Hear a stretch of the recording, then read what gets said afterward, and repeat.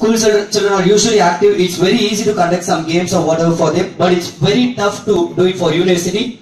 University students, especially like top-notch university like VIT. When I came here first, it was like shivering from me how I'm going to take this session. But you have been so well performing, you have been so interactive. I really enjoyed being here. Thank you so much for the opportunity. And it's time for me to give away some certificates. We have 2 brand ambassadors from VIT, from Mahindra Comviva.